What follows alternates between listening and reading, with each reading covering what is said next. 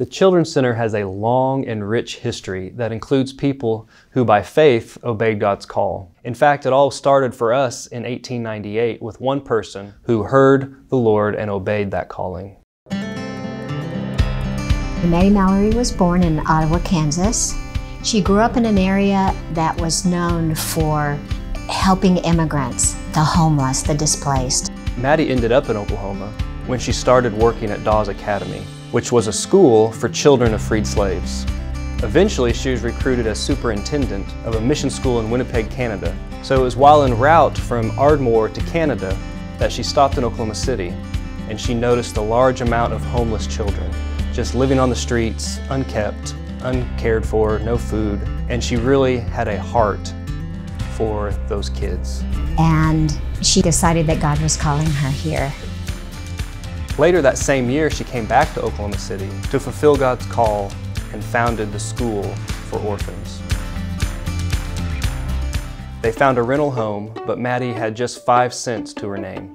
She had to take her watch and offer it in order to get the owner of this rental property to take them in. And so it was all kind of up in the air about whether they were going to be able to stay there. They had a great prayer that night, asking God to help them. We need you, God. The next day they got everything they needed, $25 rent, food. People came and brought furniture.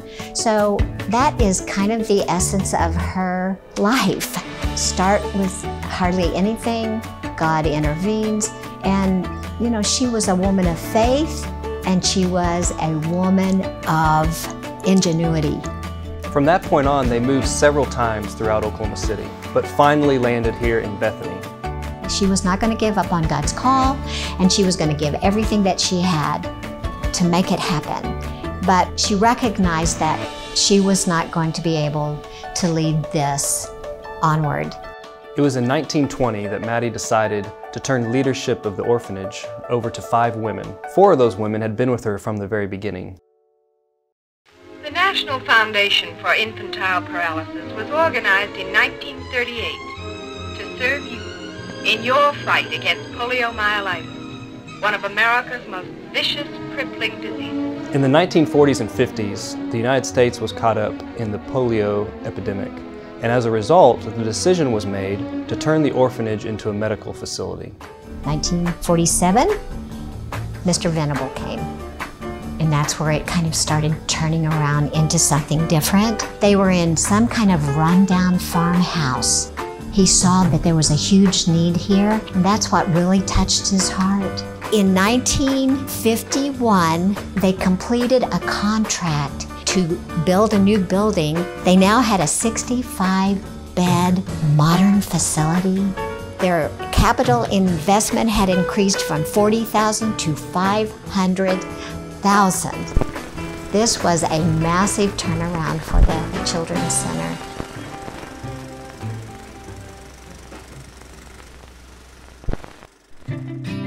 My name is Brenda Nusbaum, and I was born in the town of Blue, Oklahoma. When I was 16 months old, I became very ill with polio. My parents had to rush me to the Crippled Children's Hospital, and then I came to the Convalescent Center, that's what it was called at that time, and that was where I came for rehabilitation. When I left the Crippled Children's Hospital, they were not sure that I would be able to even sit up. Of course, while I was there, they weren't even sure at first I was going to live. But I came here and I had a really terrific nurse, and she really encouraged me by putting a bar above my bed, and she would encourage me to work up to the point that I could sit up. At first I said, I can't do it, I can't do it. But one day I was trying it when she wasn't around, and I actually accomplished that. And she was walking by the door and I said, "Hey, Pearson, look." And when she came to the door and looked in, I fell back. But she saw that I could do it. And then she really started working with me and got me to the point that I could sit up. She really made a great difference in my life and my family's life.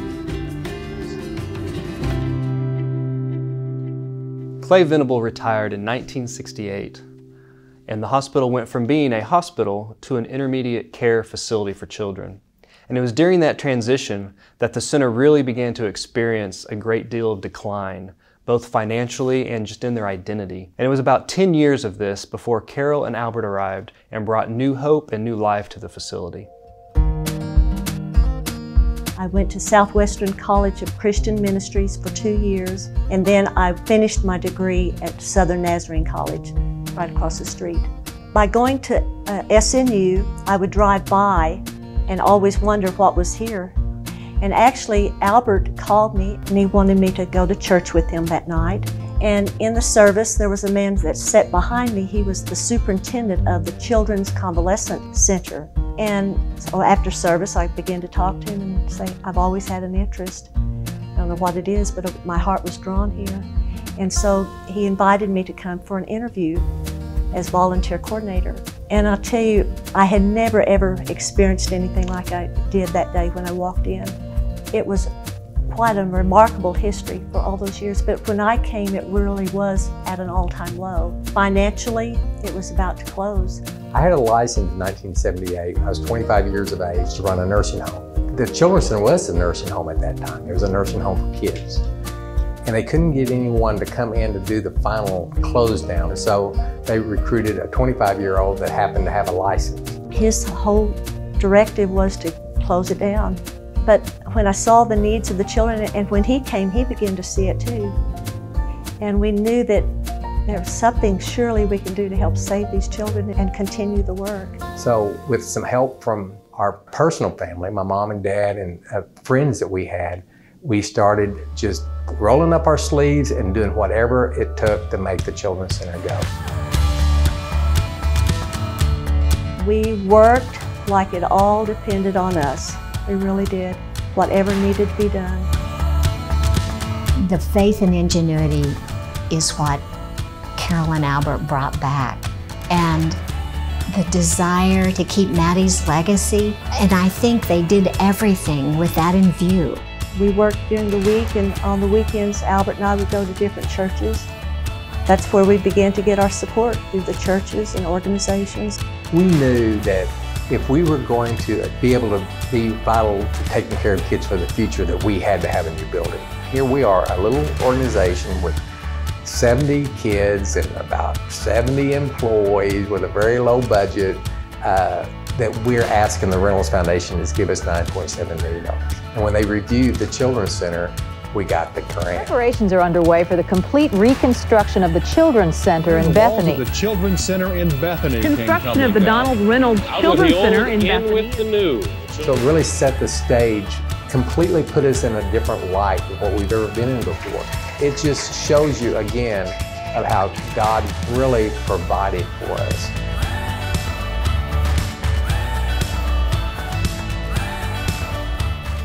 The transition from the Reynolds Foundation giving us the money to raising $22 million for this building, it just shows the progression that the Children's Center has had.